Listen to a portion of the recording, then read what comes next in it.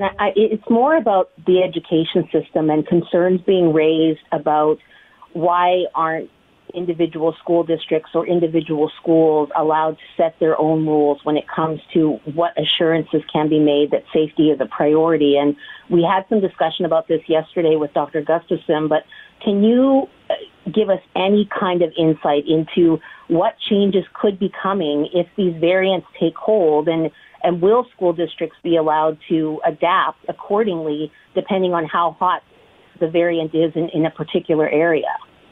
Yeah, so I think if we look at how we have set up the safety plans for schools, this is a team approach.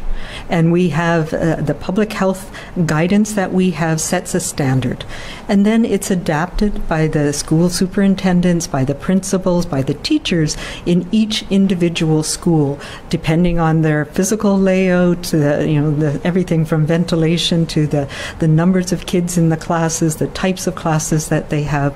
So it is individually tailored with the provincial sort of backbone of the guidance that we have. So there is absolutely flexibility, and I know the superintendents in Surrey School District is a really good example, has been working closely with each individual school, with the teachers, the principals in those schools, and with public health from Fraser Health, the school health officers, to adapt and adjust the plans.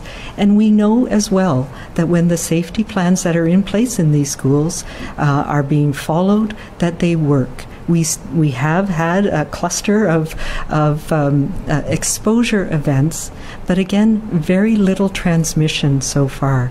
And that's why we're doing the extra testing to be reassured on this.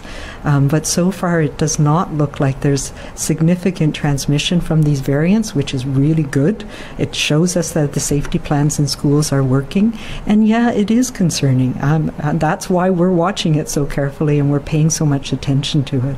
Dr. Henry, so we asked this yesterday, but we're still trying to get around with a clear answer. I know you just touched on it, but can school districts start implementing their own COVID protocols in the classroom, like mask wearing in the elementary schools, if they deem necessary, and without waiting for you or the province to mandate it?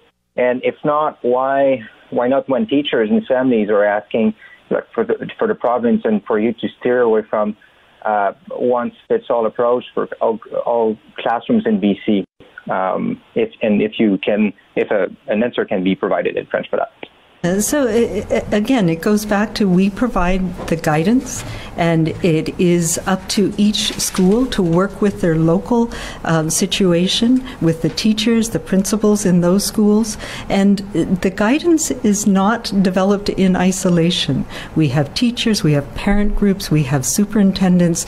They meet on a regular basis to develop the guidance and the advice that's given to individual schools, and then they work with their local school health officer and address the situations that are unique to their schools. And absolutely, it is important for teachers to encourage mask use where it's appropriate in classrooms. And, these are the things that are individual classroom and school-based. And I just have tremendous respect for the vast number of educators in our system who are making this work and providing a safe environment that is so important for the growth and development of children. And we've seen that more and more, how important in-classroom schooling is for our next generation, and the importance of keeping that up and making sure that we can do it in a way that's safe.